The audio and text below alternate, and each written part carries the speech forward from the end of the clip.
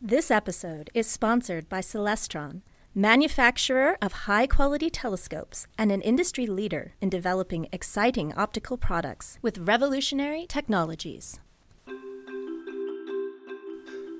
I'm Kelly Beatty of Sky and Telescope magazine, and tonight we're going on a tour of the stars and planets that you'll see overhead during August. This month we'll track down 4 planets before dawn, have some fun with new moons, peek at some Perseids, welcome Saturn to the evening sky, and gaze at the center of our galaxy. So load up on the bug juice and come along on this month's Sky Tour.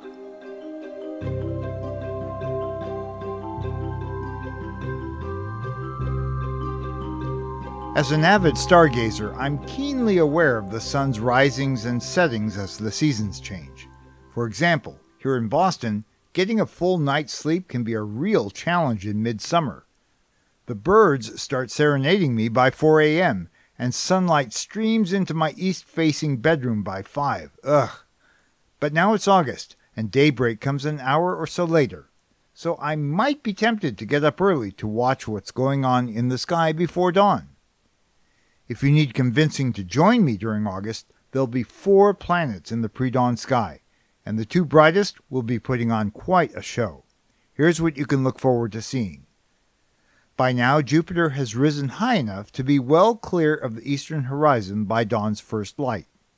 It joins dazzling Venus, which has dominated the pre-dawn sky for the past couple of months. As August begins, these 2 beacons are separated by about the width of your clenched fist held at arm's length, with Venus higher up. But not for long. Venus has sped past Earth in its orbit and is heading behind the Sun, so consequently it's drifting lower in the morning sky, even as Jupiter inches a little higher day by day. This all comes to a spectacular culmination on the morning of August 12th, when the year's most anticipated planet pairing takes place. These 2 will be separated by less than 1 degree, about the width of your outstretched little finger. You won't have any trouble figuring out which one is which, because Venus outshines Jupiter by 2 full magnitudes, or more than 6 times. In the mornings thereafter, Venus slides closer to the horizon and Jupiter keeps climbing. They'll be about 7 degrees apart a week later, and roughly 1 fist apart by month's end.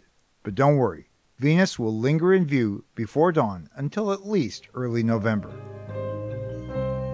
Meanwhile, while we're all agog and distracted with Venus and Jupiter, watch for Mercury sneaking up from the eastern horizon by mid-month.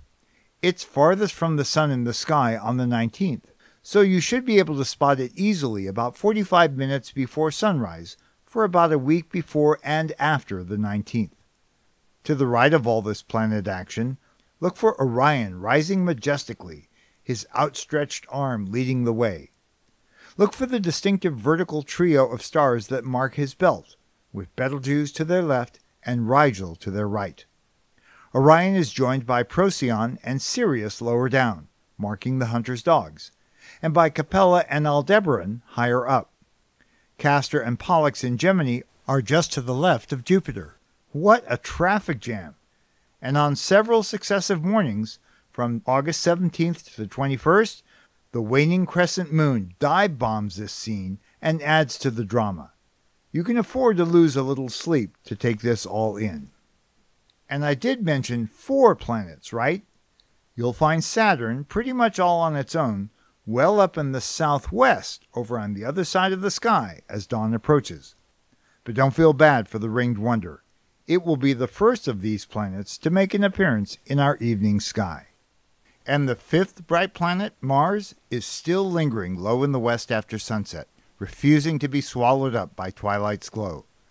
But August will be its last hurrah for this year. Speaking of the moon, here's a quick recap of its whereabouts.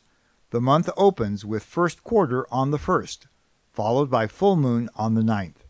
Native Americans knew this as the full sturgeon moon, named for a freshwater fish that's found in lakes and rivers in North America. But it's also known as the barley moon, the grain moon, or fruit moon.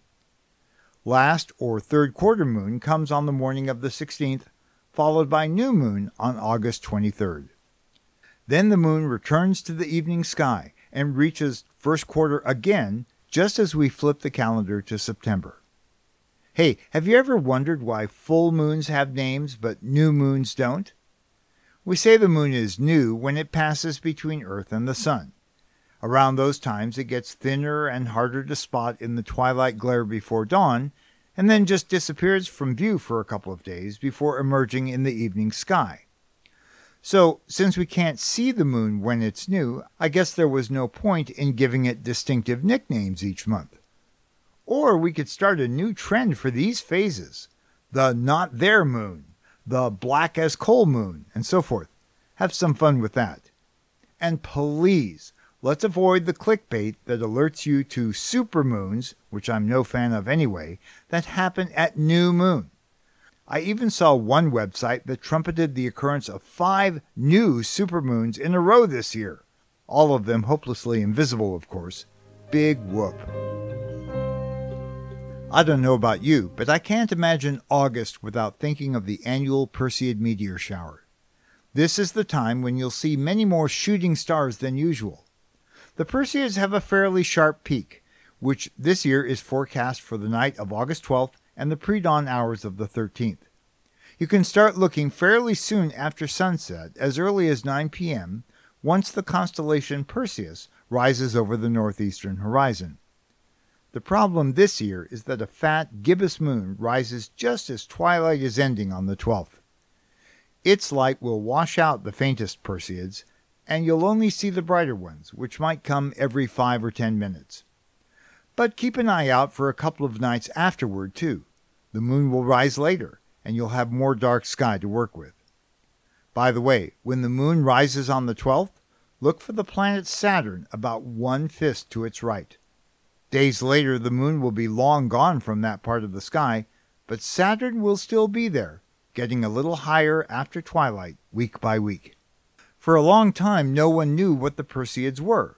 Some Catholics believe that these meteors were the burning tears of St. Lawrence, who was martyred in Rome on August 10th in the year 258. Fast forward to 1837, when a Connecticut bookstore clerk named Edward Herrick saw lots of meteors on the night of August 9th, and he later concluded that they occur every year on the same date. It turns out that John Locke, the headmaster of a girls' school in Cincinnati, had reached the same conclusion 3 years earlier. Today we know that the Perseid meteors are bits of debris shed by a comet called Swift-Tuttle. Earth passes near the comet's orbit every August, and that's when tiny particles of comet dust, most the size of sand grains, slam into our atmosphere at 37 miles per second. All of this happens quite high above us, about 60 miles up. Each incoming particle compresses the thin air in front of it, like water just ahead of a speedboat, creating a white-hot shock wave along its path. The flash of light our eyes see is that brief but brilliant shock wave, not the particle itself burning up. Okay, let's do some stargazing. Turn towards south soon after nightfall and look for a fairly bright star not far above the southern horizon. That's Antares. It marks the heart of Scorpius, a critter whose head is marked by a vertical row of 3 medium-bright stars a little to the right.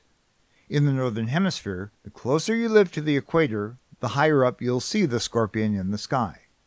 Those of you in southern states like Texas and Florida have much better views than I do, way up here in Massachusetts.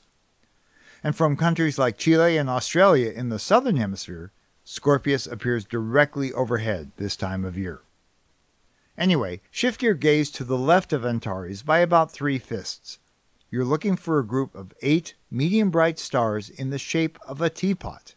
The handle is on the left, and the spout, tipped down a bit, is on the right. Got it? The whole thing is about the size of your clenched fist.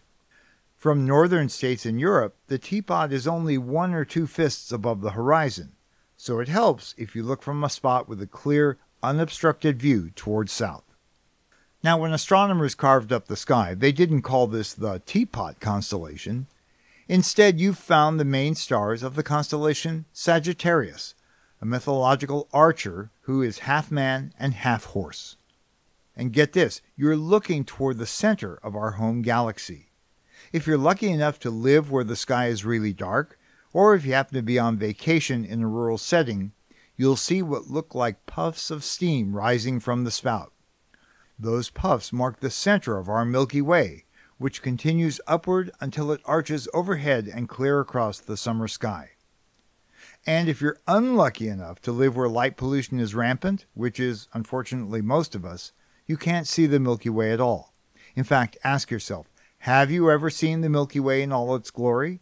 If not, you really owe it to yourself to get out under a clear, deep black sky at this time of year to see all those stars arcing across the sky like a great river of light.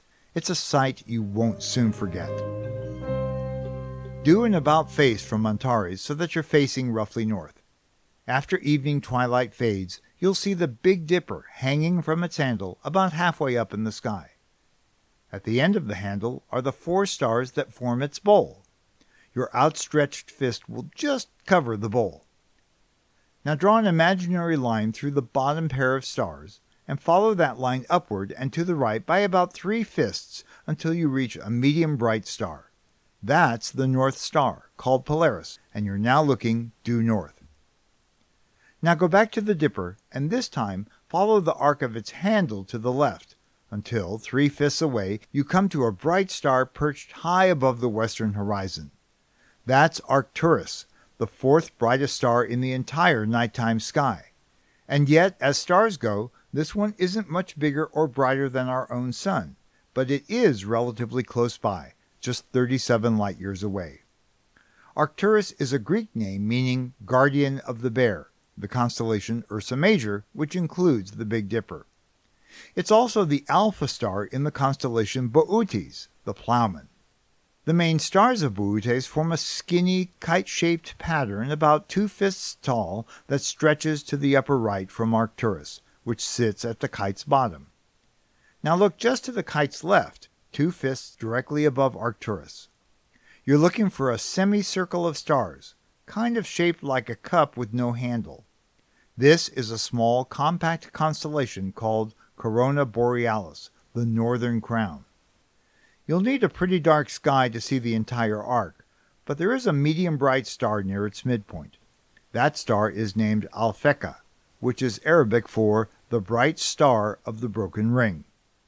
And you might be wondering whether there's a southern counterpart called Corona Australis. Why, yes, there is, directly below the teapot of Sagittarius. But all of its stars are pretty faint, so don't be disappointed if you can't see it. That's about it for this month. If you want more tips for viewing the night sky, check out Sky at a Glance on our website, skyandtelescope.org, which offers great star and planet gazing activities on a day-by-day basis. Now, if you haven't already subscribed, you can find Sky Tour on Apple Podcasts, Spotify, Stitcher, YouTube, or wherever you listen. And please, leave a rating or a review. It'll help others to find it. And if you want to explore the solar system and universe more deeply, please do check out the full line of binoculars and telescopes available at Celestron.com. Sky Tour is a production of Sky and Telescope, a division of the American Astronomical Society, and it's produced by me, Kelly Beatty. Join me next month when we'll go exploring in and around the Summer Triangle. Until then, I wish you clear skies.